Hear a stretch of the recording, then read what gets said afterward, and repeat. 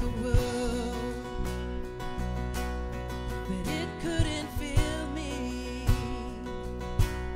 And man's empty praise and treasures that fade are never enough. Then you came along and put me back together.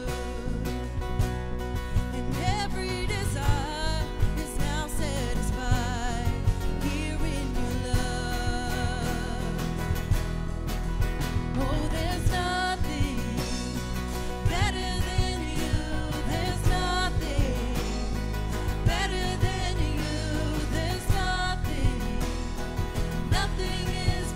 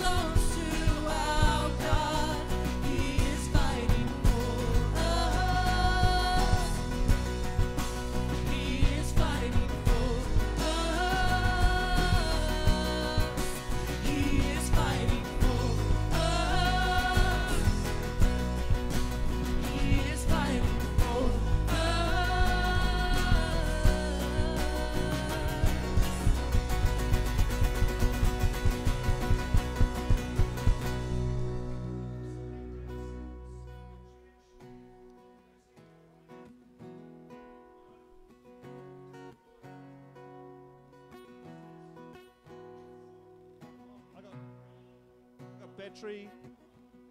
Yeah, it's not my first rodeo, Nathan.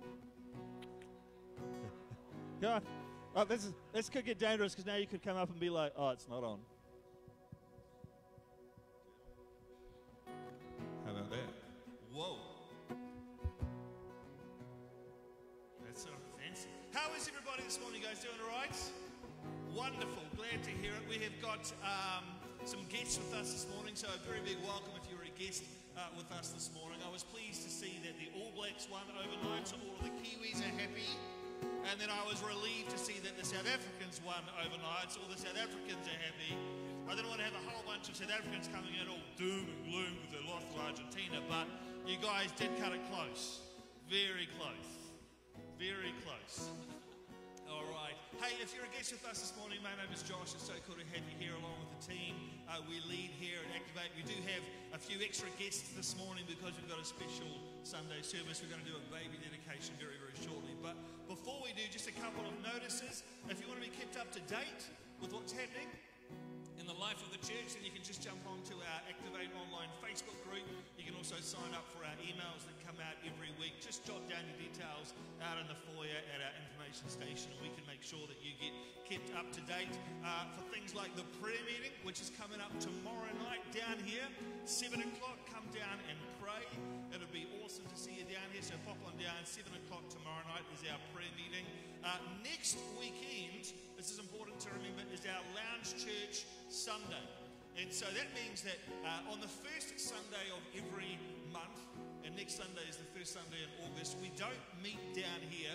We meet in people's lounges. We've got half a dozen different lounge churches around Christchurch, and so if you would like to be a part of one of those, what you need to do again is just jot your details down out in the back and say, I'd like to be a part of Lounge Church, and then Dan, who's like our Lounge Church coordinator, he will get in touch and see where you want to go and what works for you and all that kind of stuff. We love our lounge churches. We love doing churches a little bit differently, one Sunday each month, and giving people a chance to connect in smaller groups and share where they're going. And we love to be able to empower more people to do things like devotionals and share communion and pray for each other and all that kind of stuff. So all that to say, if you come down here next Sunday morning, we're not going to be here. We'll be in people's lounges, so make sure you're up for that. On the 17th of August, which is a couple of weeks away, we have got a regional gathering. So we are an Acts church. We're part of the Acts movement. There are 3 other Acts churches in Christchurch. There's Cornerstone in Rolleston. There is City Church on Manchester Street. And just around the corner, meeting right now at Middleton Grange, is Equippers, which is also an Acts church. And so one of the things that we like to do as a movement is 2 or 3 times a year we get together regionally and we all hang out and we connect and we have fun. And our national leader, Sam Monk, will come down from Auckland and hang out with us, and our national leadership team, who Sheridan, who oversees this church, is on, and a bunch of other really cool men and women will come down. And so on the 17th of August here, this is the first time we've done it here in many, many years, since I've been here even. We're going to be hanging out here. So you are all welcome to come at 7:30. Is that right? Or 7 o'clock? What does it say? Man, that's tiny font. 7:30. Okay.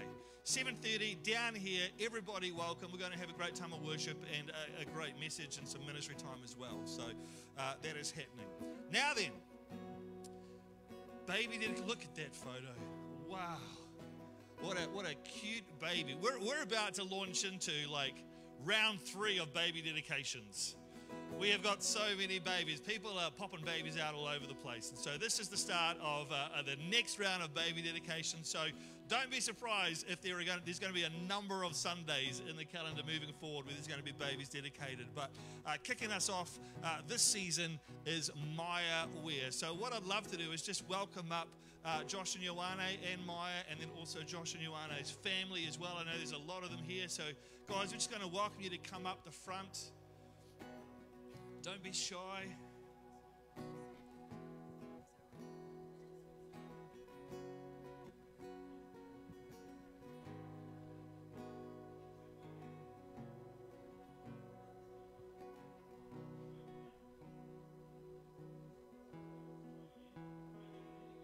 There we go, that's exciting. All right, hey guys, how are you? Very good. You guys all right down that side as well? That's it. Come on up. I won't keep you up here too long. Wow, so cool to see the family support for both Josh and Ioane and Maya. Well, what we're going to do this morning, and if you've been a member of this church for any length of time, you will have seen us do this many times, but we're going to dedicate Maya this morning. And so just very quickly to unpack for you guys what baby dedication is and what baby dedication isn't. A baby dedication is not salvation, it's not baptism. It is Josh and Ioane formally recognizing that although they are Maya's parents here on earth, that she does not belong to them, she belongs to God. And the time will come when Maya will make her own decisions about who God is and the relationship that she wants to have with him, but they will be her decisions to make when she gets old enough. So today is about Josh and Ioane saying, God, Maya is yours, not ours. And we're going to do our best to bring her up in your way and to love her as you would. But we recognize today that she is yours. And so we're going to dedicate her back to you this morning. And this is something that we see modeled in Scripture. We see Joseph and Mary did this with Jesus when he was born. In Luke chapter 2, verse 22, it says that when the time came for the purification rites required by the law of Moses, Joseph and Mary took Jesus to Jerusalem to present him to the Lord. And that's what we're doing this morning. We are presenting Maya to the Lord. And so we have got her family up here. Fantastic. But very quickly, I just want to ask Josh and Ioane to share why you're taking this step this morning. Didn't tell me that. The reason we're taking this step this morning, all through the pregnancy and all through her life so far, we have been praying to God saying that she's His, she's in His hands, that we are blessed to have her in our lives, but He is the creator of her, He is the Lord over her. And this today is in front of family and a lot of friends that we are dedicating her to God, and we want that accountability to be hey guys, keep teaching her about God, keep her coming to church, get her involved in good groups and stuff like that. Yeah. Do you want to say anything? Okay.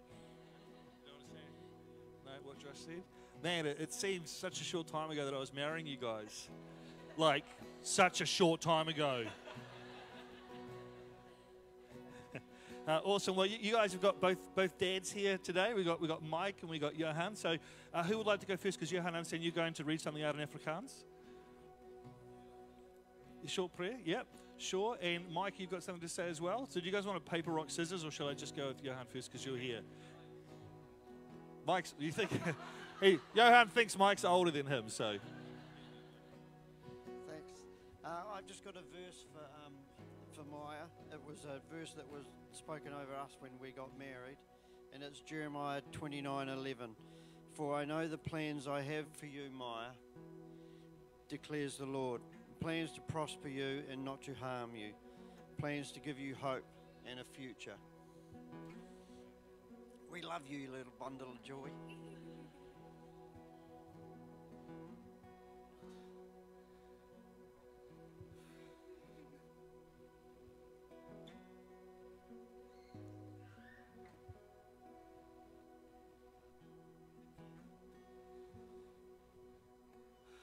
Heer, ons het nie woorde vanoggend om vir U te bedank vir al die goedheid en die genade nie.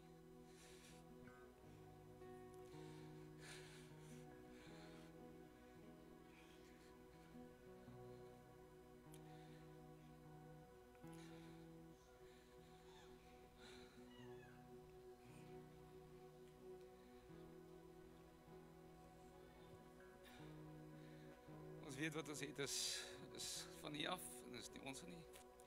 En ons dankie vir hierdie wonderlike geleentheid wat hierdie twee gelowige ouers hierdie baba aan U kan opdra. En ons dankie dat U vir ons nuwe geleenthede gee en vir al die goedheid. Ons weet ons verdien dit nie en ons dankie daarvoor. Amen.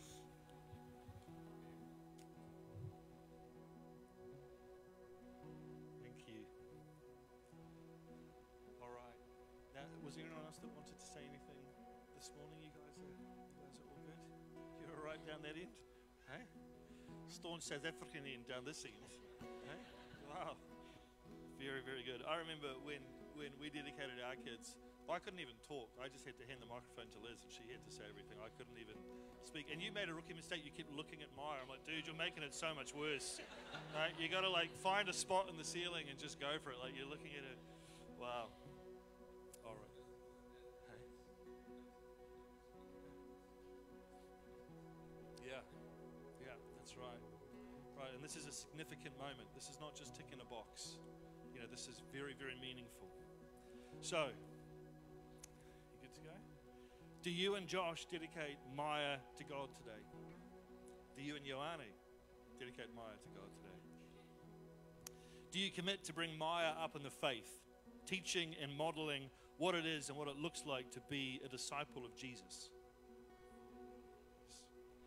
And for the church family, do you commit to praying for and supporting Maya and her parents, Josh and Ioane, over the coming years, spiritually, emotionally, and physically?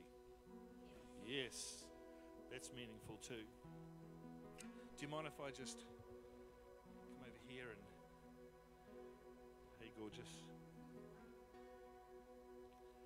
While we dedicate you, Maya, Alethea May Weir, in the name of the Father, the Son, and the Holy Spirit, praying that the day will come when you accept Jesus as your own Lord and Savior. In Jesus' name, everybody says, Amen. Beautiful. Well done, team. Well done, family. Fantastic. Why don't you give them a round of applause this morning? We have a nice wee certificate for you here, Josh. There you go. Awesome. Well done. Stick that down there. All right. Like I say, I think at last count we've got another five babies to do over the coming weeks and months. So that is something that you will see again and again. And who was here last Sunday when Kristen Williams spoke? And who can remember the prophetic word that he gave about this church being a church filled with children and young adults and young people? Well, that's one of the ways to do it, is to just keep having babies, right? It's like a self-fulfilling prophecy. So there you go. Hey, why don't we stand up this morning? We're going to say goodbye to the kids. They're going to pop out. If you're a guest with us this morning and you have got children between 3 and 10 years old, we've got programs running for them out the back this morning. If they're over 10 years old, they're going to be staying in with us today. And if they are under 3 years old, we've got a self-catering creche out there to your right. We've also got a new mother's room as well where you can take care of baby stuff. But why don't we reach our hands out to the kids this morning, something we like to do every Sunday. We're going to bless our children as they go. Father God, we thank you for our kids. We thank you that you are raising up a generation that is going to turn the world upside down. God, we thank you that you are raising up lights of the world to shine in dark places. We thank you that you are raising up, even in this house, missionaries to the corners of the globe. Father, we bless our children. In Jesus' name, we ask that you would protect them, that you would keep them safe, that you would guard their hearts and their minds. And God, we pray for a revelation of your love for our children this morning. In Jesus' name, amen. All right, thanks, kids. You head on out to your programs. Thanks to all the kids workers as well that are helping them. Very cool.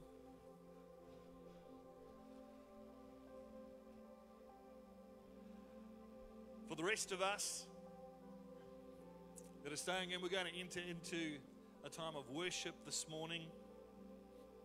And I just want to encourage you to just take a moment.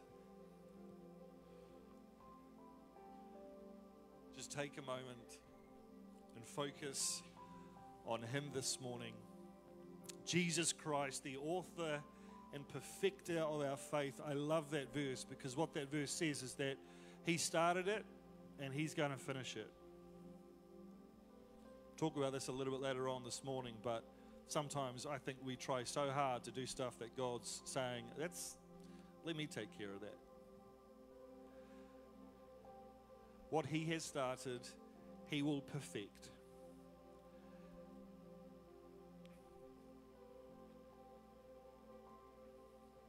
Yeah, just focus on Him this morning.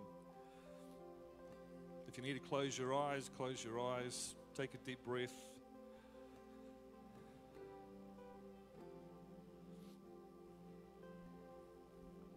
just reminded of that Bible verse that says, do not be anxious about anything, but in everything by prayer and petition present your requests to God, and the peace of God that transcends all understanding will guard your hearts and your minds in Christ Jesus. Just whatever you're stressing about, whatever is causing you anxiety in life at the moment, relationships, finances, job, just place it at his feet this morning. And let him give you peace that goes far above all understanding.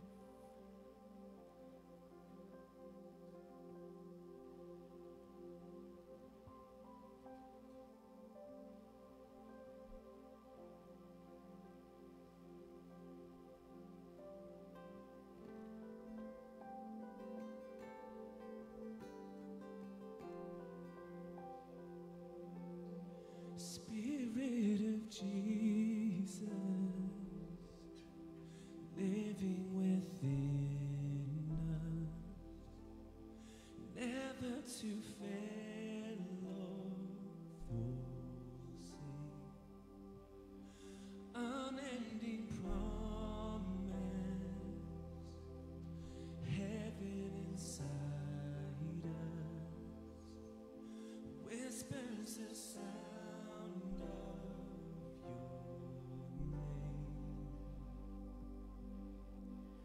Holy, holy is the Lord, worthy to be praised, Yahweh. Fire rising in my soul, all consuming flame, Yahweh. Filled with your wonder, here I surrender, held in your mystery of grace, calling me closer, waking desire, coming alive in your name.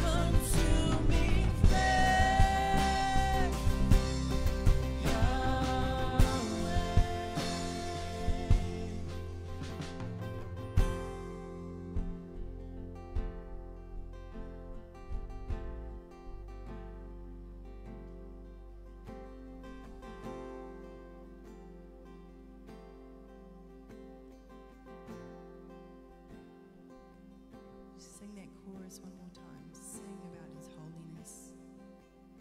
We stand on holy ground. Your presence is here. It is with us. It is in us. And that is the most wonderful thing on earth. Your presence. Sing holy. Holy, holy is the Lord, worthy to be praised. Yahweh,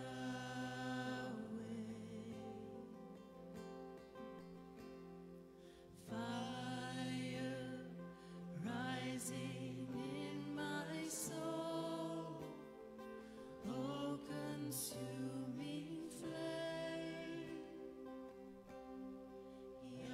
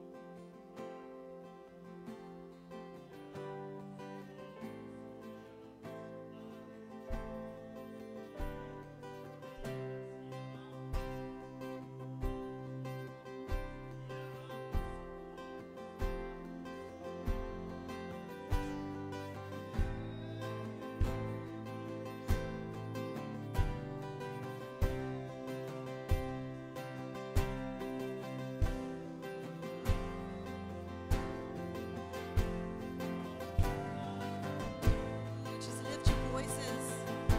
Just praise him. He is worthy. He is King.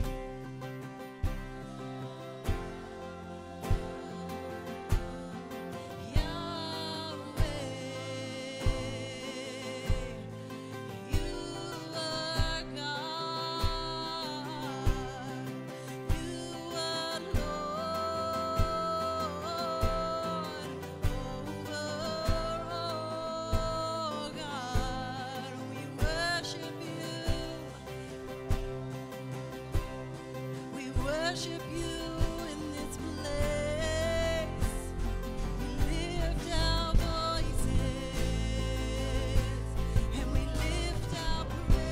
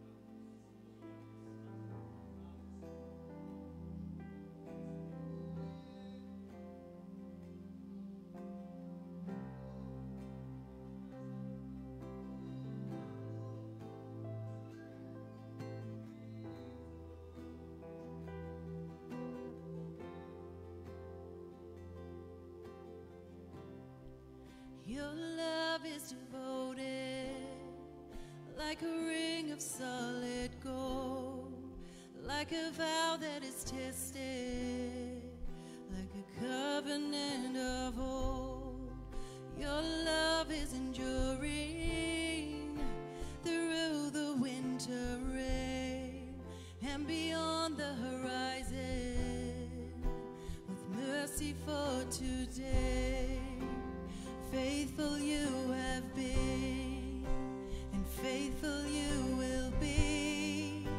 You pledge yourself to me, and that's why I sing. Your praise will ever be on my lips, ever be on my lips. Your praise will ever be on my lips, ever be on my lips. Your praise will ever be on my lips, ever be on my lips. Your praise will ever be on my lips.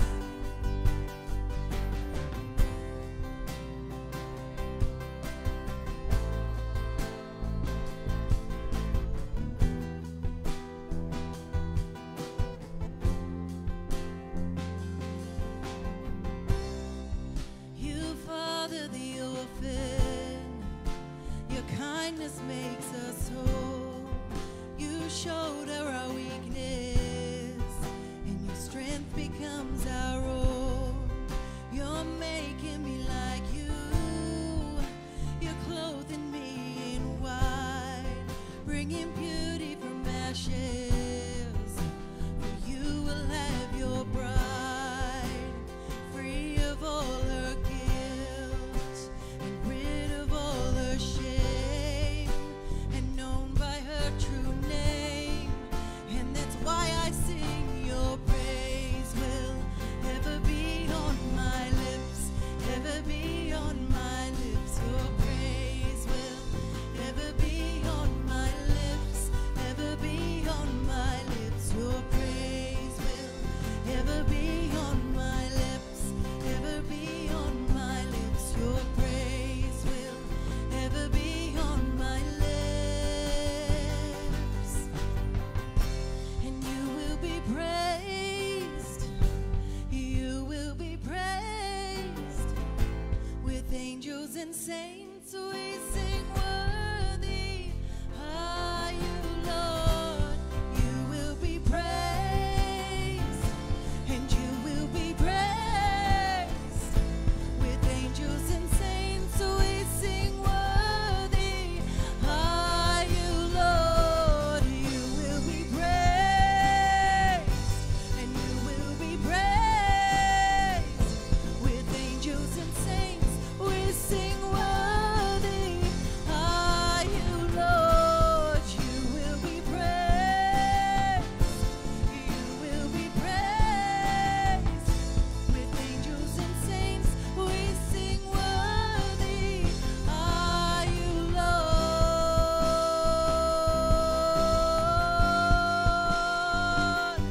Worthy,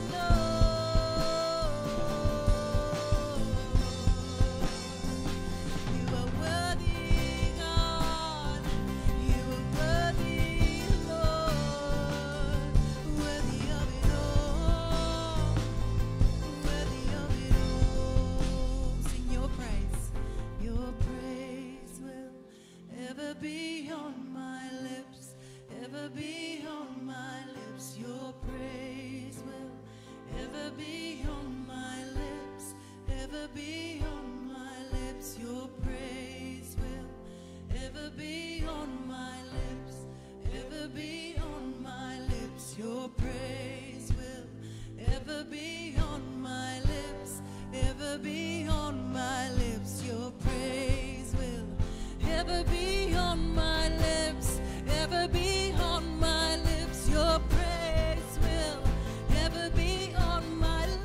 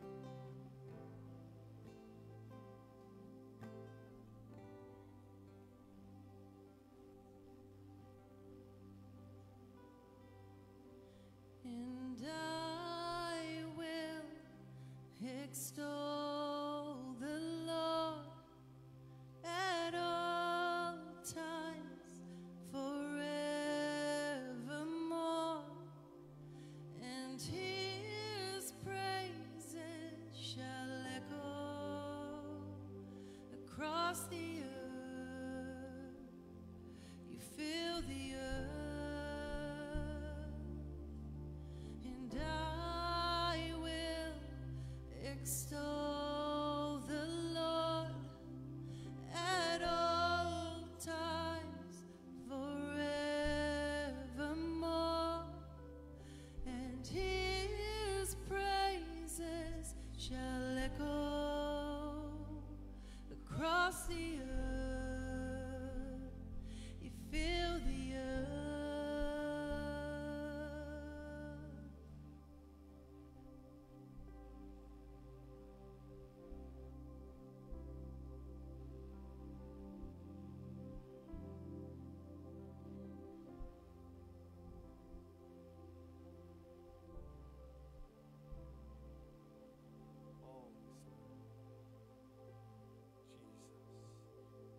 Jesus. Father, we just thank you for your presence. Holy Spirit. Holy Spirit. Let's just stretch our arms out towards him. Just kind of holding our hands there, just as a sign of honor and respect for his goodness. Holy Spirit. Thank you, Jesus.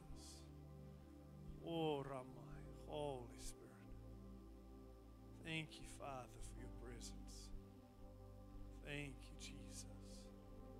Oh, we thank you that you are so good.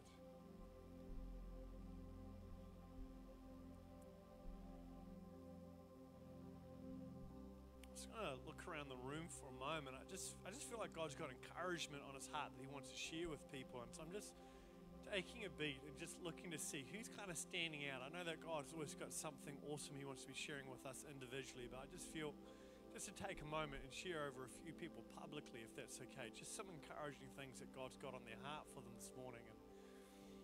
And the lady in the, really doesn't narrow it down, in the dress, part of Joshua or Johanna's family, just there. Yeah, hi. I just saw you just standing out. I just felt God was just, he was just releasing affirmation over you. And so I'm just going to just declare a few things I just feel like God's got on his heart for you this morning, if that's okay. Awesome.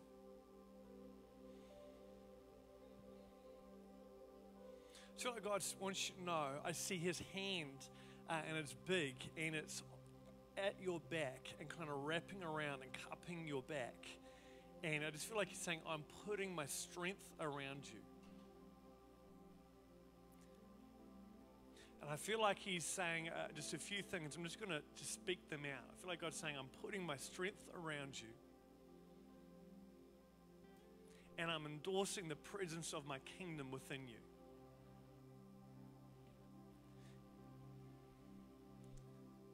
The kingdom that's not of this world, but of his making and his design.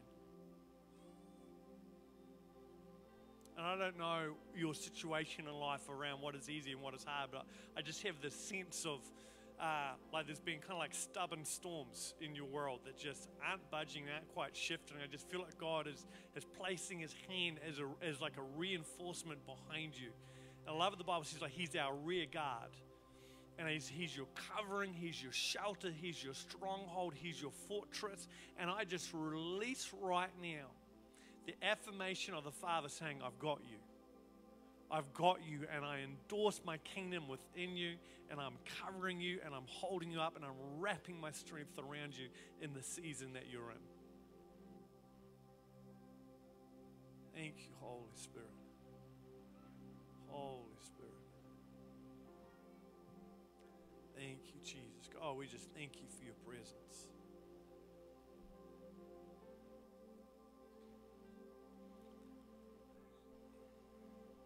Thank you, Jesus. I'm just going to take another beat, just another moment longer, and just see if there's anybody else I feel like God wants me to just share his encouragement with this morning. Yeah, Tim. I just felt like you just caught my eye, and I just felt like the word excitement just popped into my head. And I just feel like God wants you to know that he's excited about you. I wonder if you're around him, if you could just stretch your hands out towards him.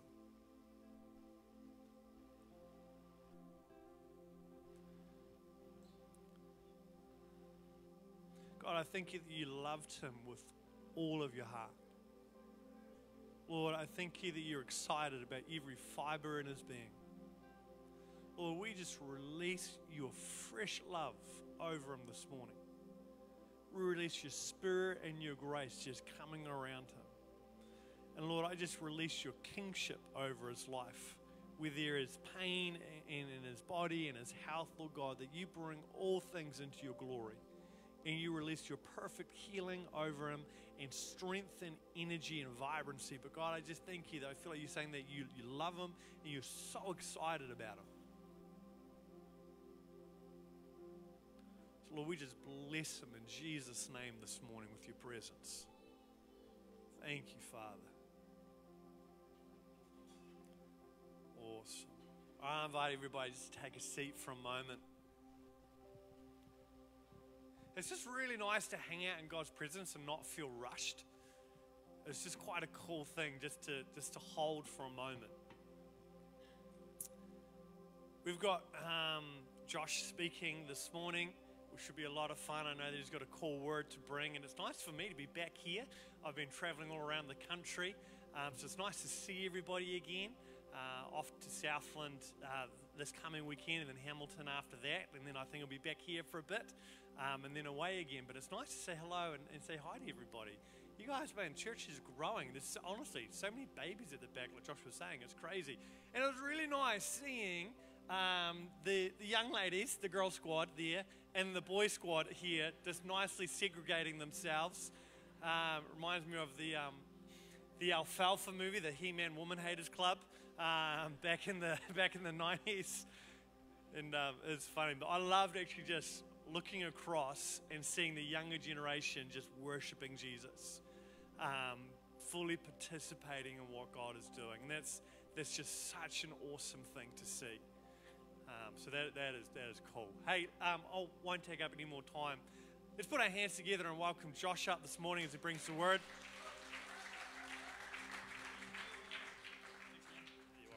Thank you. Hey, why don't you turn to the person next to you, give them a high five, give them a hug, whatever's appropriate, touch elbows.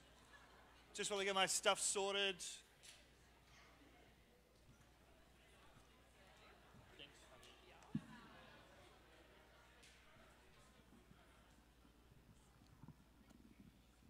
That was quick.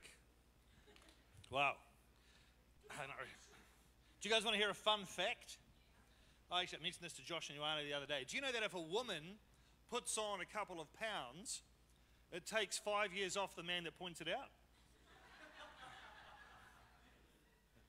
I have a habit of coming into church on Sunday mornings. I come in at around 7 o'clock and I like to pray and put worship music on really loud and then fiddle with the seats and just talk to God about what he wants to do this morning. And then I like to go down to the gym and have a shower and maybe do some exercise. And today I went down to the gym and Michael was down there. It was the most emasculating experience of my life because Michael is... I was watching. He didn't know I was watching. I was watching. I was like, how heavy is his weight? He says, oh, that's too depressing to look at. I'm not going to look at Michael's weights anymore because Michael is strong. So I just thought, strong man. I don't know Michael at all, but what I do know is that he's very cool. I think you're very cool and incredibly strong. So there you go.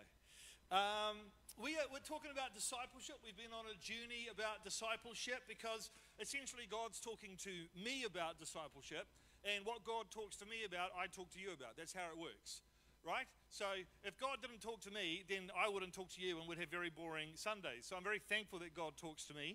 And a couple of times I've tried to talk to you about things that God isn't talking to me about, that I've heard God talk to other people about, which sounds cool. And God said to me, don't talk about that. I want you to talk to the church about what I'm talking to you about. And he's talking to me about discipleship. So that's what we're talking about. Give me a wave if that makes sense. I think I explained that very well. All right? We're on this discipleship journey. God's been talking to me about the difference between being a believer and being a follower, the difference between being someone that believes in Jesus and someone that actually follows Jesus.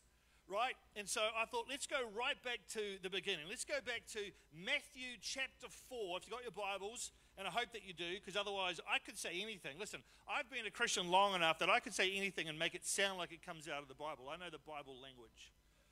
You know, yea, verily, give blessings to Josh. Like I could say anything, it would sound like that's a bad example. You guys knew I made that bit up, but you want to make sure you got your Bibles, because it's very easy for people to misrepresent things or say things wrong. Well, I'm not going to do that this morning, but I hope you got your Bibles.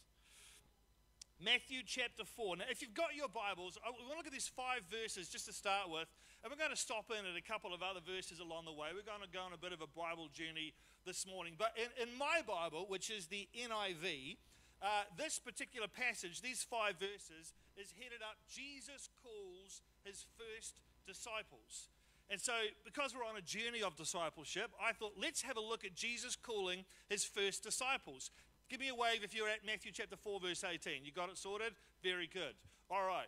This is how it reads. It says, as Jesus was walking beside the Sea of Galilee, he saw 2 brothers, Simon, called Peter, and his brother Andrew. They were casting a net into the lake, for they were fishermen. Come, follow me, Jesus said, and I will send you out to fish for people. Or if you've got the King James Version, you will know the saying, I will make you fishers of men. Right, that's a much cooler way of saying it. Love the King James. It says that once they left their nets and followed him. Everybody say, followed him. Ha. Now I'm a real preacher. Major repeat me. That's what real preachers do. All right, next couple of verses. Going on from there, he saw 2 other brothers, James, son of Zebedee, and his brother John. They were in a boat with their father Zebedee, preparing their nets. Jesus called them, and immediately they left the boat and their father and followed him. Everybody say, followed him. Followed him. All right, I don't know if you guys have picked this up. It's very easy to miss. But we have just seen an extraordinary transformation. We have seen a metamorphosis on par with a caterpillar forming a chrysalis around itself and then bursting out a butterfly. We have seen a massive change in 5 verses. Did you pick it up? In verse 18, Peter and Andrew were fishermen. Ordinary, everyday, run-of-the-mill, salt of the earth men. They went out, they caught fish, they brought them in, they sold them. They went out, they caught fish, they brought them out, they sold them. They did it day after day, week after week, month after month, year after year. They were fishermen at the start of verse 18. By the end of verse 20, they are no longer fishermen, they are disciples of Jesus Christ. Verse 21, James and John are fishermen. Ordinary, run-of-the-mill, everyday, salt-of-the-earth people. 1 verse later, they are disciples of the Son of God. What happened in those 5 verses? What qualifications did you see them earn in those 5 verses? What Bible college, what seminaries did they attend in those 5 verses? What boxes were ticked in those 5 verses? What's the one thing that those 4 men did to move from fishermen to disciples of Jesus Christ? It's not a trick question. What is it? They followed him. They followed him. That's the only thing that changes in those 5 verses, and it moves them from being 4 men that we would never in a million years have ever known, ever existed in the history of the world, to becoming household names if you go to church. Probably did more, along with the other apostles and of course Jesus Christ, but they did more than any other group of men have ever done to change the course of human history. And it all changed in those 5 verses because they followed Jesus. We've been talking a lot about discipleship, and I love the definition of discipleship that we've got, which is that discipleship means to actively, like it's an active thing, it's not a passive thing, it's not a theological thing, it's an active thing. You're actively and intentionally, like on purpose, deliberately, with focus, you are imitating Jesus Christ until you become a living copy of him. That's the most accurate biblical, Old Testament, contextual definition for discipleship as Jesus meant when he talked about it. To actively and intentionally imitate Jesus Christ until we become a living copy of him. But you know what? I understand it's not that catchy. I understand if you're not getting up in the morning and repeating that mantra. I understand if you haven't committed it to memory. It's a little bit like I've committed it to memory because I preach it so often. But I get if it's not something that's tip of the tongue for you guys. So let's simplify it right down. Here's an easier one for you. Discipleship means follow Jesus. Who thinks they can remember that? get up in the morning. This day, I am going to, what, Tabitha? Follow Jesus. That's right. When I get to work today, I'm going to, what, Ron? Follow Jesus. It's that simple. And yet at the same time, are there two words in the English language that is easier said than done? Like, I wish I could tell you that following Jesus is like the easiest thing in the world, but my gosh, it is not. It is not. How many people have ever felt like following Jesus? Sometimes you're like, I feel like following Jesus is harder than not following Jesus. Have you ever felt like that? A lot of hands. Thank you for your honesty. We're an honest church, right? We're a vulnerable church. We're a real church. Yes, sometimes following Jesus is hard. And when you look at the requirements that Jesus put on discipleship in Luke chapter 14, it's no wonder it's hard sometimes, because Jesus was like, hey, there's three things, right? I preached about this a couple of months ago. There's three things, Jesus says in Luke 14, that you have to have if you want to be my disciple. Number one, I've got to be the most important person in your life, bar none. I must be your top priority, Jesus said. Write it down in your book, Luke 14, go and read it later. I've got to be more important to you than your mum, your dad, your brother, your sister, your husband, your wife, your kids, your friends. I have to be your top priority, bar none. That's the first thing he said. Second thing, he said you need to pick up your cross and you need to take it with you everywhere you go. Because there will be times when things pop up in your life that get in the way of you following me. And what we're going to do in that moment is we're going to stop right there, we're going to nail it to a cross, and we're going to kill it.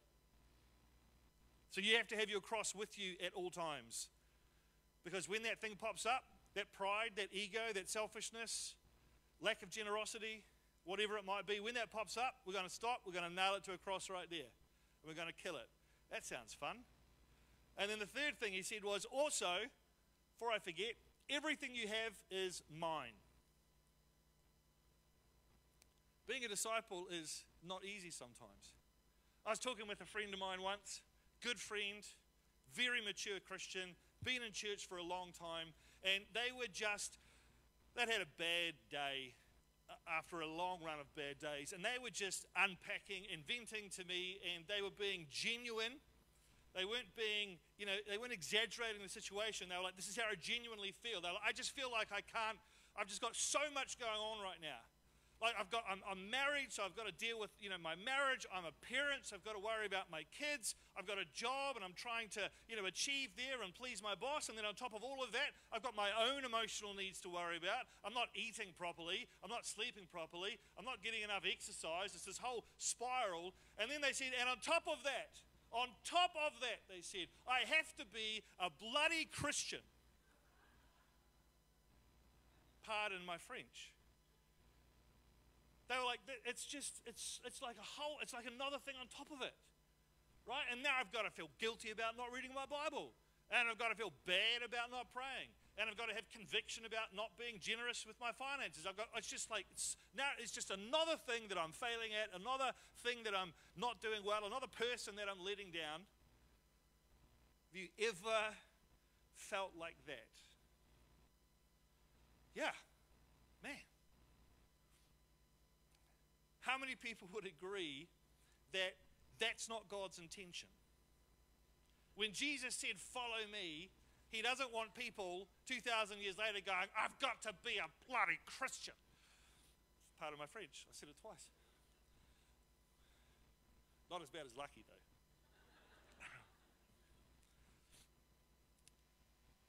Here's the thing. Not only is it not meant to be like that, Jesus deliberately made a way for us to not have to go through life like that.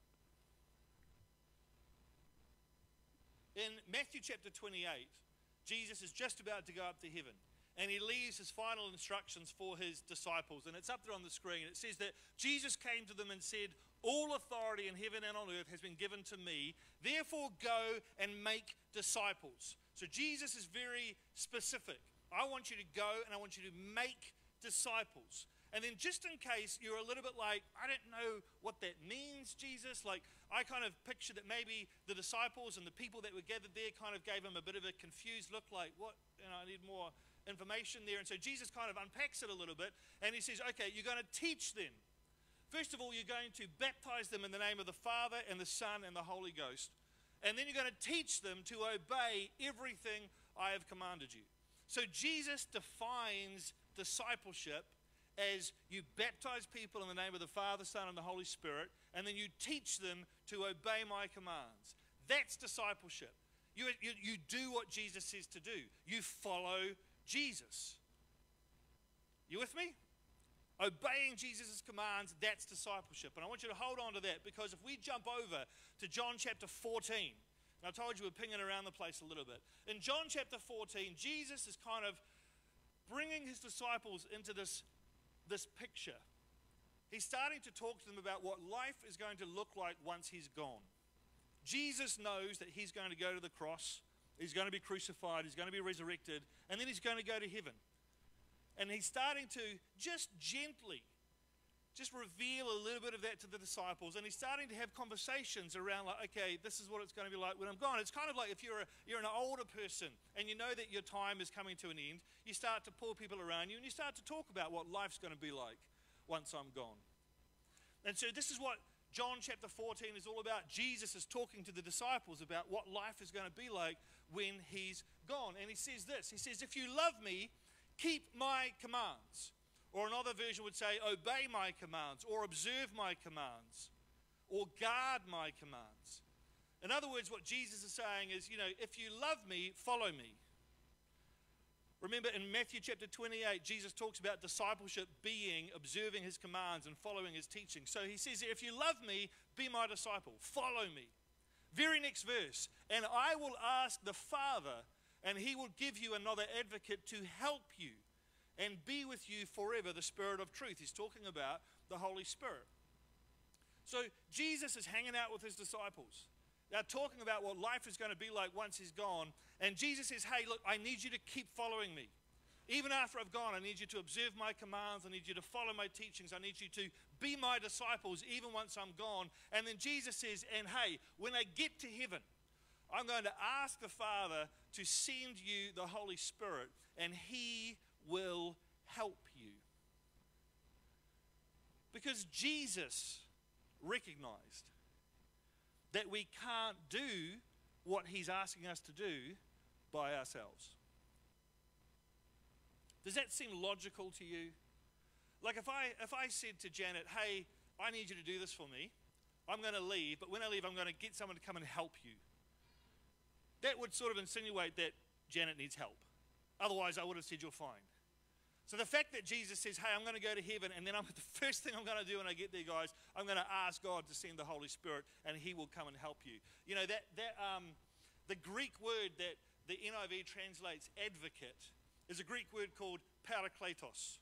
And out of everything I did putting this message together, the most time that I spent was trying to work out how to put the little wee line above the E and the dash above the A. I'm not even joking. I Googled that like 5 times. There was all these different people. You got to do it like this way if it's a Macintosh, this way if it's a Word document. You got to like hold down Alt and push the number code in. I spent more time doing this slide. You guys don't appreciate it, but I did. The Greek word is parakletos, right? And parakletos, it means one called to stand next to you as a helper. I love that picture. That Jesus says, hey, when I go, I want you to keep following me. I want you to stay on route. I want you to stay on the track. I want you to continue to be my disciples. But I'm going to send someone, and they're going to stand next to you and guide you through it. There's a lot of different definitions for that word parakletos. And so that's why in other translations, it's sometimes counselor, it's sometimes comforter, it's sometimes encourager, it's sometimes intercessor, it's sometimes helper. But the truth is, it's all of those things combined. Sometimes the English language doesn't do a great job of representing, the Greek or the Arabic or the Hebrew. But this idea that Jesus says, I'm going to send someone, and that someone is going to stand next to you, and they're going to guide you through life, and they're going to give you advice, and they're going to help you do what only they can do. How many people know, I won't put it up on the screen, Romans chapter 12 verse 2. Do not be conformed to the patterns of this world, but be transformed by the renewing of your mind. There's two things that I want to tell you this morning. Very simple. Because I think sometimes preachers try and cram like a whole bunch of stuff into one message, but I don't have to do that because I pastor here, and so we can just carry on this conversation in following Sundays. So I'm not going to bang a whole bunch of stuff into it. There's only two things that I want you to really start to shift your mindset on. Number one, you are called to be a disciple, not a believer. And what I mean by that is that Paul writes in Ephesians chapter 4. We've got half the verse up on the wall there. He's talking about the fivefold ministry, the apostles, the prophets, the evangelists, the pastors, and the teachers. Their job is to equip and nurture and prepare all the holy believers to do their own works of ministry. And as they do this, they will enlarge and build up the body of Christ. Next verse, 13, until we all reach unity in the faith and in the knowledge of the Son of God and become mature. That's the goal. That's the whole point of the equipping of the saints, is to bring us to maturity. Verse 14, then we will no longer be infants tossed back and forth by the waves and blown here and there by every wind of teaching. Verse 15, instead, speaking the truth in love, we will grow to become in every respect the mature body of him who is the head, that is Christ. Listen, you got saved, that's awesome. We believe in Jesus, that's awesome. But that's not the finish line. That's the start. We then dedicate our lives to becoming like Jesus and growing and maturing in the faith. And I would suggest to you, this is the second mindset shift. So the first one is, I'm called to be a disciple. I'm called to be a follower of Jesus Christ. Jesus stands in front of every single one of us and says the exact same thing that he said to Peter and Andrew and James and John. He says, follow me. And we have that same choice. And you'll notice if we bounce back to those verses, both Peter and Andrew, both James and John, it says they left everything and followed him. And we have that same choice. We're called to be followers of Jesus Christ, not just believers. And the second mindset shift that I want to bring is that you cannot follow Jesus Christ without the Holy Spirit. And Jesus knew that. And that's why Jesus sent the Holy Spirit. And that's why Jesus said to his disciples, I'm sending the Holy Spirit, or more specifically, I'm going to go to heaven and ask Dad to do it. But when I get there, I'm going to ask Dad to send the Holy Spirit to help you, to counsel you, to comfort you, to encourage you, to intercede with you, to help you. I was walking up my road just this week, and I was talking to God about it, and I was talking to God about, following him and all this kind of stuff. And God said this to me, and I loved it. He said, how do you follow someone who can walk on water?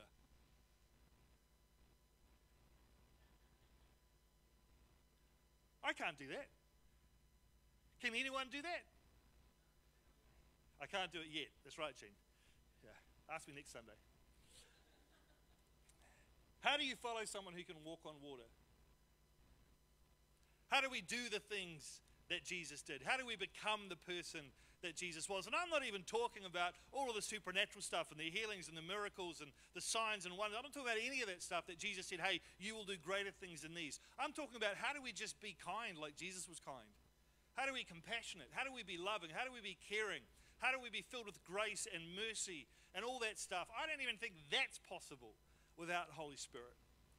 And I think sometimes we almost give ourselves aneurysms trying to be this perfect Christian instead of going, you know what, I can't do it. And so the second mindset shift is I can't follow Jesus Christ without the Holy Spirit. I was up in Coromandel last year, and I've shared this with a few different people, but it was meaningful to me. And I've talked about this, we had the worst holiday of our life. Like, it was 17 days, it rained the whole time, my granddad died in the middle of it, I had to fly back home and then fly back up. We just couldn't unwind, and I was carrying all of the stress and just fatigue because it had been a big year. And the longer the holiday went on and the worse the holiday got, the more anxious I got about the fact that the holiday wasn't doing what the holiday was supposed to do. And I was worried that I was going to come back from the holiday and be even more stressed and more tired and more anxious than I was before. And unlike before when I had a holiday to look forward to, now I'd have no holiday to look forward to because I just had a holiday. Stressing myself out now just telling you guys about it. And it was the last day, and we went to a beach and the sun came out. Miracle. And even though I should have been happy, I was like, great, comes out on the last day. Thanks God. Right. But kids were playing in the water. Liz was reading a book. I said, I'm going to go for a walk. I just need some space. And so I walked down the beach. And on the left-hand side of me was the ocean. And on the right-hand side of me was this big cliff. And there was, trees sticking out of the cliff randomly because that's what trees do. And there was some vegetation and tussock and stuff up the top of the cliff. And I was walking. I was getting close to the end of the beach because there was a whole bunch of rocks that came out. And they were too big to climb over. So I was going to have to stop and turn around and go back. And I'm getting close to the end. And I'm talking to God. And I'm like, God, oh my gosh, God, this holiday's been so horrible. And I'm going to have to go back, and I've got to pastor a church, and I've got to, this is before we even opened up the cafe. But, I'm a dad, and I've got kids, and I've got church, and I've got a couple of other jobs that I'm doing to try and make ends meet, and it's tight, and oh my goodness, Lord, what am I going to do? Like, it's just, I don't know if I can do this. Like, there's just too much to do. There's just too much, God. And I said to God, what, tell me what to do. Like, what do I do? How do I navigate this next season? And as I said that, I was sort of looking up, and this hawk just popped up off the cliff. I couldn't see it before that, but it just came up off the cliff, and it caught my eye, and I looked at it, and this hawk just hovered. I don't know if you've ever seen a hawk fly. They must be one of the laziest birds in the world, hawks. They hardly ever flap their wings. We have hawks out by our place, and they land in the middle of the road to eat the roadkill, and they're so lazy that they just make you drive around them. They don't even move out of the way now. This is amazing. But I'm looking at this hawk, and it's got its wings out, and it's just riding the air current. It's not flapping. It's not striving. It's not trying to, push against the wind. It's just catching it. And I looked at it, and God said to me, he said, do that. He said, let me do the work. He said, stop trying to do everything. Just ride the wind of my Holy Spirit. Let me give you one more example of the difference between Holy Spirit and not Holy Spirit. So last Sunday, and then what I'll do is I'm going to get the band to jump back up and we'll do a little bit of music and some praying for people. But last Sunday, I don't know if you guys noticed, it rained quite a bit. In fact, the whole weekend, it rained quite a bit. And out where we live, we got completely inundated with water. We had people out in our neighborhood that couldn't even get to church because they couldn't get down the driveway. And my wife was like, stuff that, I can get my car through this. And she also has been wondering for a long time whether there's a bit of an inner chitty chitty bang bang in our car where you can just ride into water and then the pontoons kind of float out and you can just... So she thought she'd give it a go. It was awesome. And then I got a phone call because I was down here at 8 o'clock. She said, oh, the car's dead. I said, why is the car dead? She said, oh, I think there's water in the engine. I said, why is there water? Are you sure? Yeah. Where is it? In a lake kind of thing. So drove the car through the water. So we were down to one car. Fortunately, Denise, who's not here this morning, she's up in Hamilton, she said, I've got to go up to Hamilton after church. You can have my car. It's great. So we left it here on Sunday, we went home, and then on Tuesday we came back in for our staff meeting, and I said to Liz, you take my car, go home with the kids, do all your errands and homeschooling and stuff, I'll go grab Denise's car. Went out to grab Denise's car, didn't realise it was a manual. No. Now, that's not what it's about. It's not what it's about. This is not another manual driving story. I want to tell you right now that I drove that car for the last 5 days, not one bonny hop, not one stall. It was good. I almost wanted to post on Facebook and let you guys all know. That's not my point. Here's the thing, though. It was parked out the back of church. I hopped in, and it was parked out the back, and it was facing the front. So I hopped in, put it into first gear like a pro, and then I drove it out, and I parked it right out there, up against the green ledge. And I was like, I wish someone had seen that. That was awesome.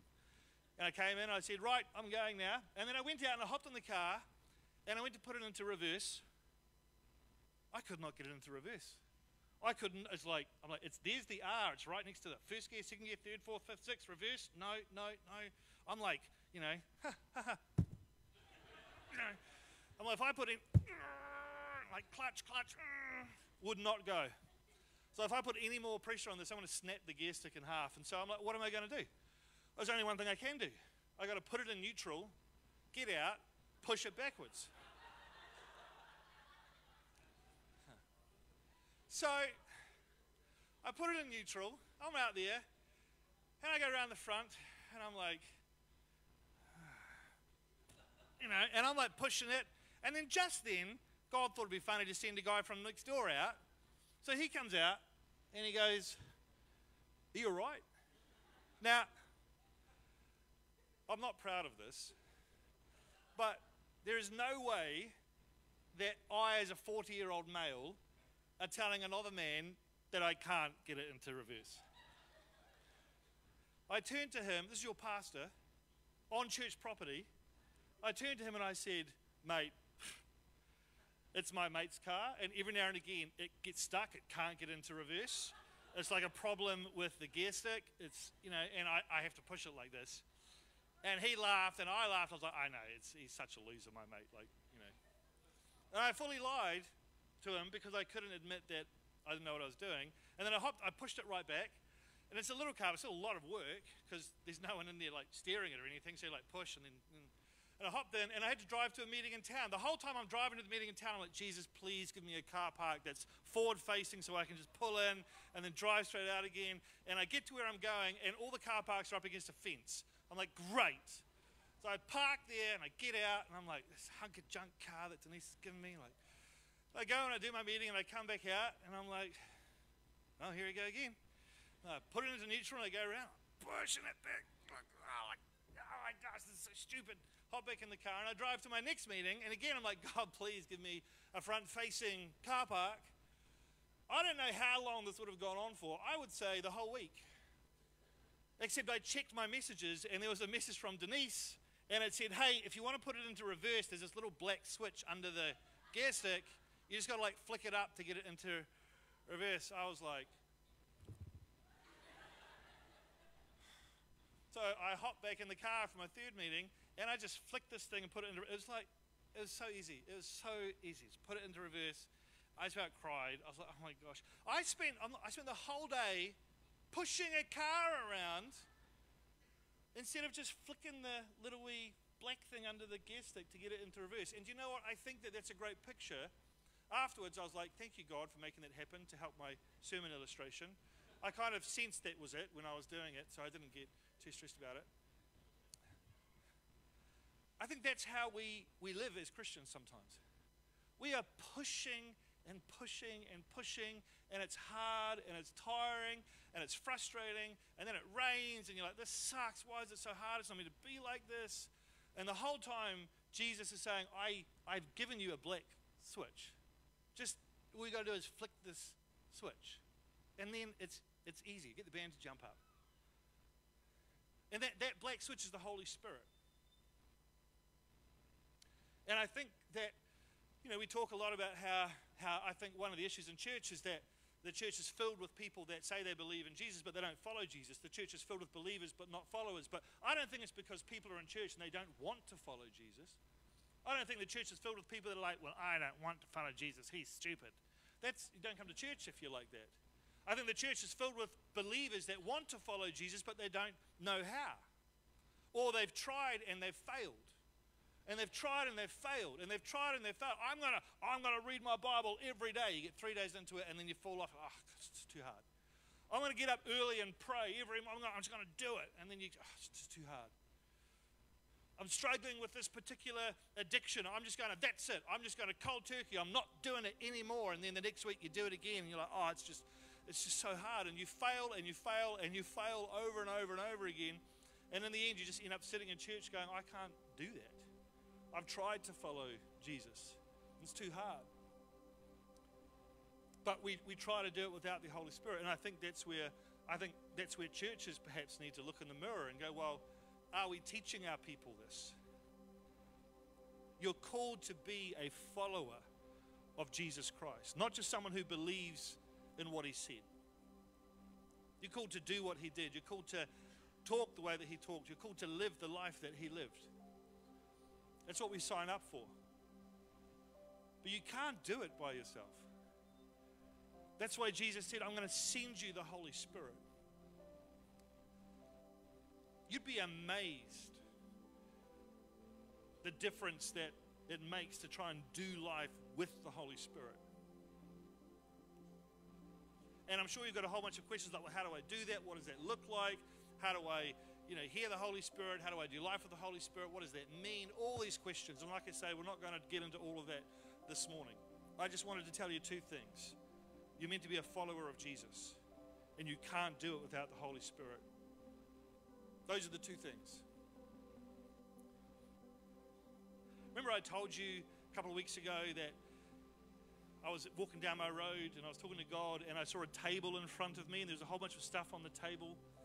And I saw God standing behind the table, and he said, you can have anything you want. What do you want? Well, I'm still doing that with him. Not every day, but a lot of days I'll go for a walk and the table will be there. And an interesting thing happened this week. I went for a walk and the table was there, and I said, God, I need this and I need this. And for the first time, God said, can I suggest something? Like a salesman would.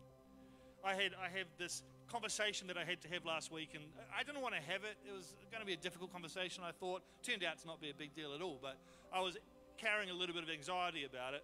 And so I stood at the table, metaphorically speaking, in my mind's eye, and I said, God, I need some courage. I'll take some of that. I said, God, I need some wisdom.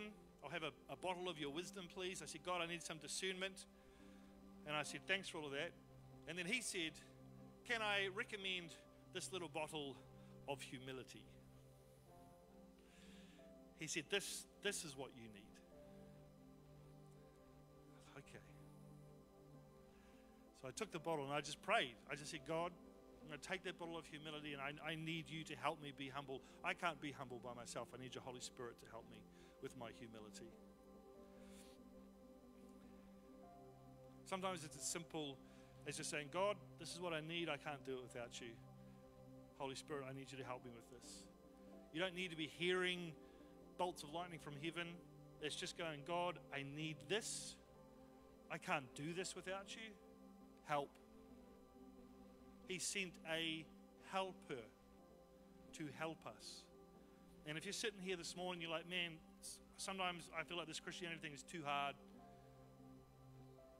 I'd say it probably is too hard if you're trying to do it by yourself.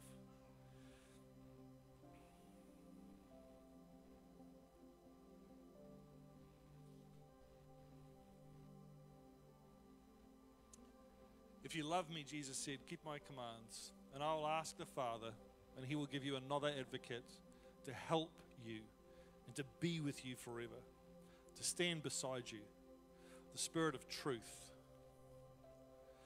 Discipleship, there you go, the Holy Spirit helps us follow Jesus. I think what we'll do this morning, because I don't think you can talk about this kind of stuff and then be like, have a great Sunday, see you later. I think we need to create space for people to respond. I'm going to ask Jared to help with this as well, because he's actually got a lot more experience in this than I do. Actually, do you want to take over from here?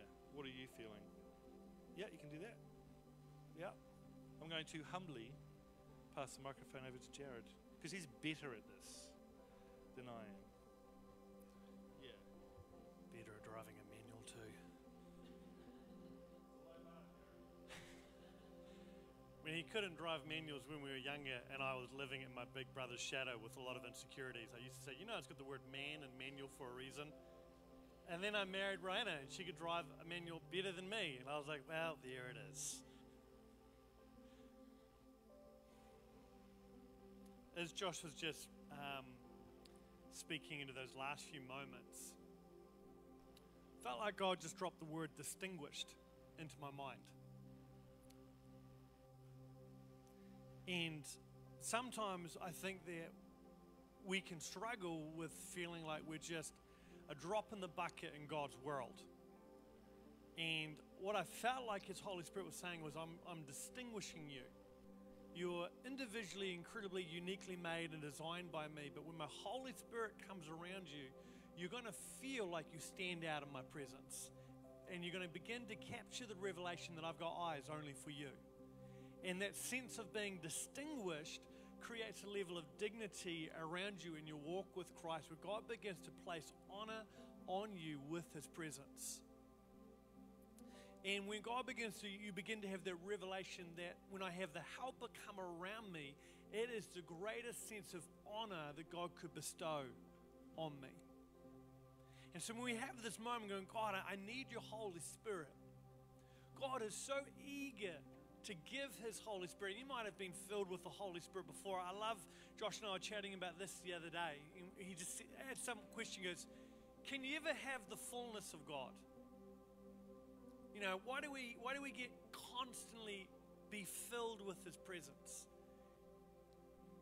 And you know, if we think about the fact that God has no beginning and He has no end, it's not like we get filled with Him and now we have Him. He is constantly flowing through us, like the difference between a river that is always flowing or a lake. God is like this constant flowing river of living water because He doesn't have a beginning and He doesn't have an end.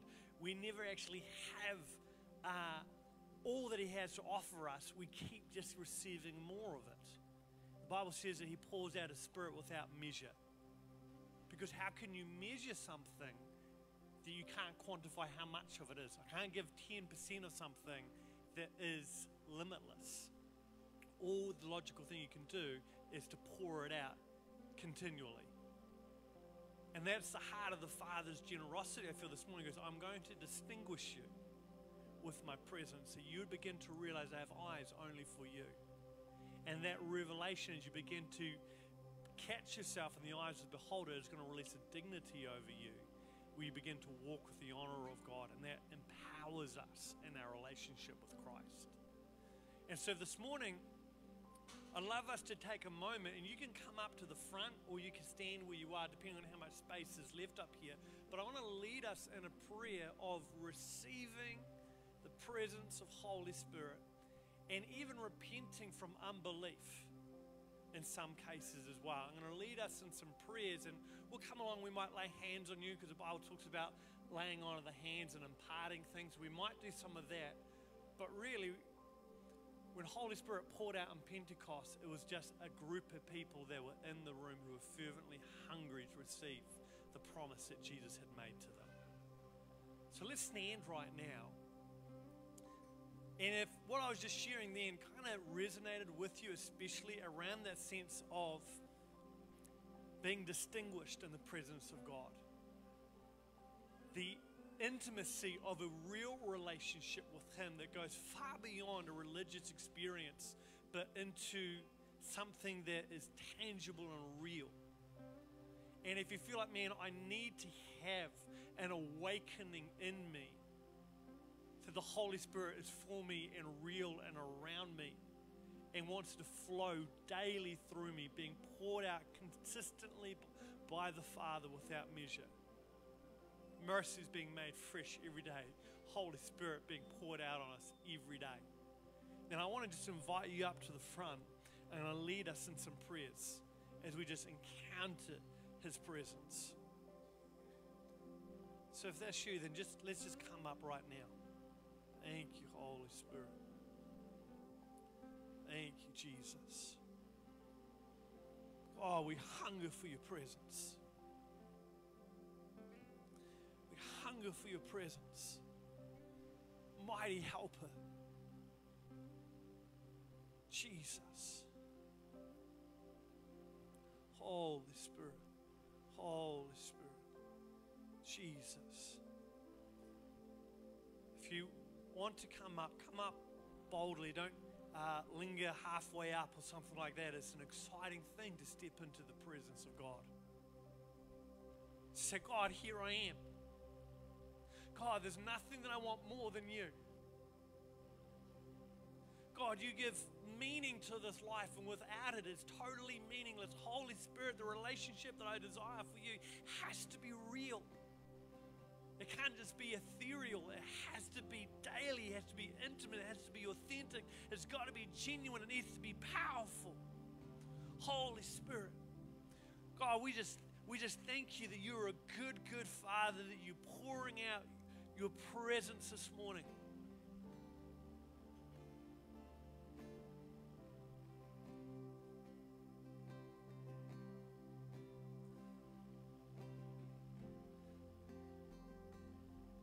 I just felt like Holy Spirit was saying that there's some people here and you feel though you are unworthy. You're unworthy to carry a spirit that is so holy. And if you're struggling with that feeling, I actually want to lead you right now in confessing that out to Christ as a lie and asking for his forgiveness for partnering with that because he makes you worthy. Through Christ crucified and resurrected, he makes us worthy. And so right now, if that's you, then I'm just going to lead you right now in a prayer to help unlock expectation and hope for you in receiving more of the Holy Spirit. If that's you, just place your hand on your heart right now. Just repeat after me, Jesus, I confess the lie that I am unworthy to be filled with your Holy Spirit. I ask for your forgiveness for believing that. And I thank you for the truth that because you forgive me and make me clean, I am worthy. There is nothing I could ever do to earn your gifts. I just receive you now because you are so generous. Holy Spirit, God, we just thank you right now for your presence moving. Holy Spirit, God, we just thank you. We release your Holy Spirit. We just ask you, breath of God, just come along and just begin to breathe on people. Just begin to breathe on people and just releasing your presence. Releasing your presence. Right now, just say, Holy Spirit. Just repeat after me, Holy Spirit. I open up my life to you. I ask you to fill me. I surrender my barriers and I lay down control. I ask you to fill me and consume me. I receive you as my teacher, my comforter, my counselor, my helper, my guide. I submit myself to you. And I receive you now through Jesus. Holy Spirit. Thank you, Jesus. Thank you, Jesus.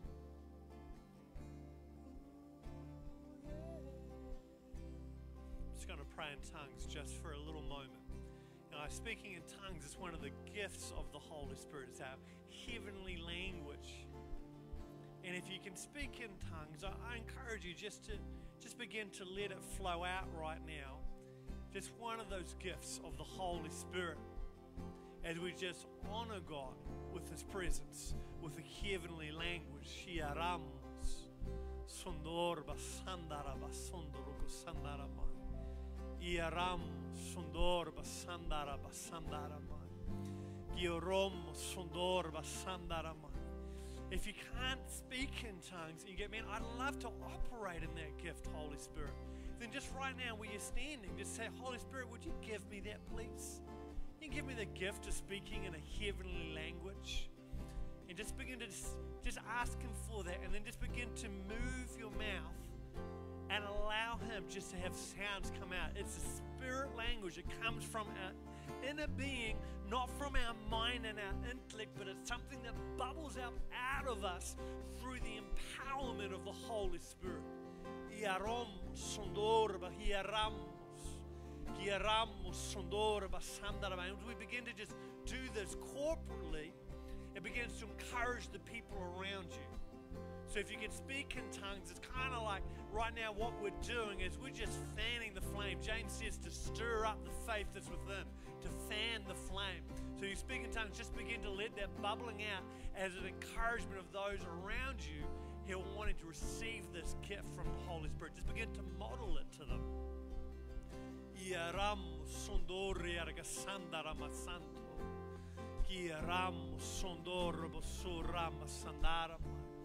Holy Spirit, Holy Spirit, Holy Spirit.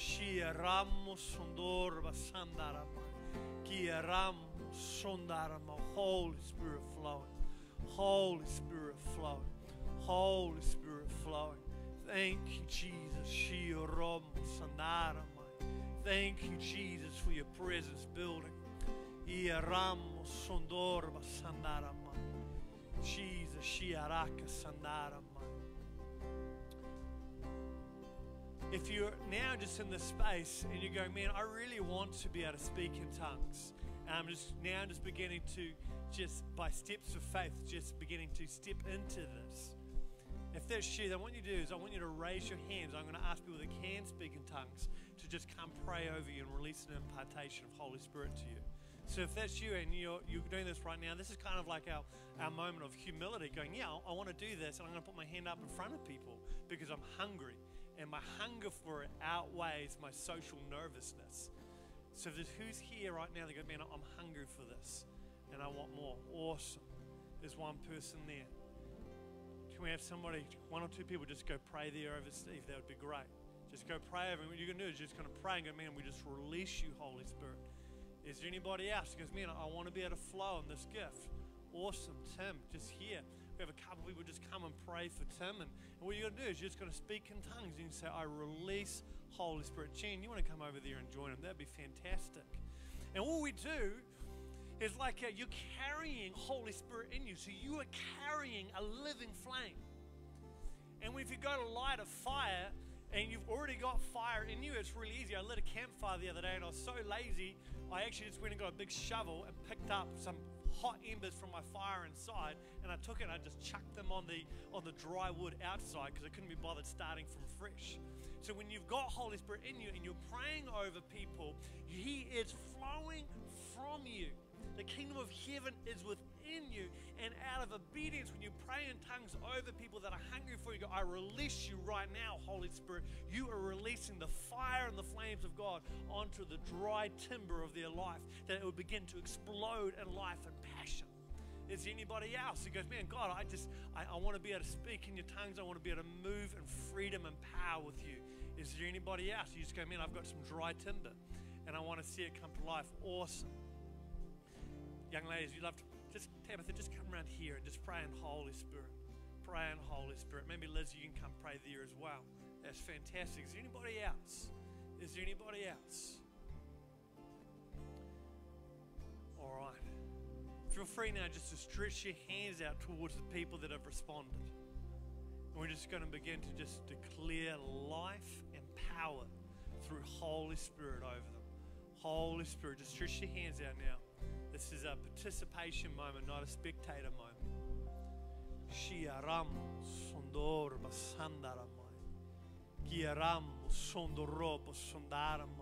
Holy Spirit, we release your fire right now. We release your fire. We release your fire, Jesus. Holy Spirit, release your passion and your glory. Jesus, Jesus. And just like if you need to shoot off, you need to go grab tea or coffee, you can roll on out at any time. You're 100% released if you've got things you need to go and do. But I just felt right now that there are people here and you've been struggling with fear and you've been encountering nightmares. And Jesus wants to set you free this morning from a spirit of fear and intimidation that is be giving you nightmares and causing ungodly stress in your life. And if that's you, then I just want you to come and just stand over here, and I'm just going to pray for you and release the love of God, because the Bible says that the perfect love of God casts out all fear. Great, just come over here and pray for you. If there's a couple other people, it might be more than one person that you're struggling in this space. Awesome. Holy Spirit, you feel free to face me. You don't need to face everybody else. Thank you, Jesus. We just release right now. Fire. Fire. Holy Spirit. Fire. Fire. Oh, Romo Sierrama Sandara Makia Robo Sandara. Spirit of timidity and intimidation, I break you right now in Jesus' name. I release the blood of Jesus Christ, breaking off every assignment of fear and witchcraft that has set itself up against you to torment. And I release breakthrough right now in Jesus' name. Right now in Jesus' name, I release the abundant love of the Father that casts out all fear. I release the love of the Father that casts out all fear in Jesus' name. I declare right now peace and glory right now in Jesus' name. Harrison, you guys got any anointing oil in this church?